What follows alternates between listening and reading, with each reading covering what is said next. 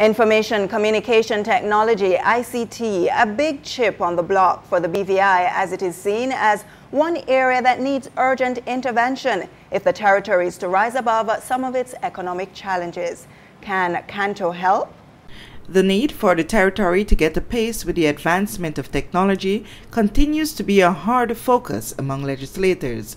While at Canto's 33rd Telecom Conference, Junior Minister for Trade and Investment Promotion, Honorable Marlon Penn, spoke of the BVI's focus on developing smart technology and communities. As a territory on a whole and a holistic strategy, I think we're still some ways away.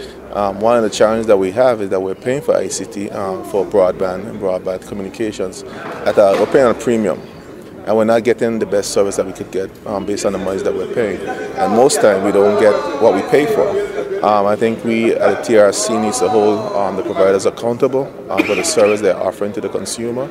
Government has to play its part in terms of strengthening legislation, strengthening regulations to ensure that the consumer get quality service. The conference was held in Punta Cana, Dominican Republic, where the discussions focused on the development of information and communication technology (ICT) in the region, including the advancement of smart communities. Honorable Penn's view that the BVI is behind when it comes to ICT is also a sore point that the Minister for Communications and Work, Honorable Mark Vanterpool, laments at every given opportunity. According to this internet download, which might be true or not true, because it says the BVI highest download speed is 48 megs. I deliberately went that route because I want us to just stop the talk that we're having, and let's have, I'm going to encourage the chairman, and he and I chatted about it, and the CEO, to have some kind of symposium with the users, not with the view of trying to expose you, but with the view to get the feedback from the customers and a discussion and see how we can get to where we're going to. And if we're there already, tell us how we can better utilize your services so that we can get better.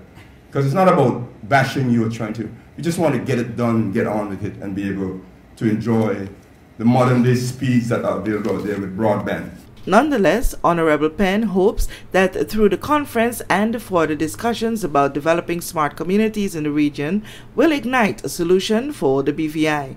Canto is recognized as the leading authority in shaping information, communication, and technology in the Caribbean region and the Americas. For JTV News, Kathy Richards.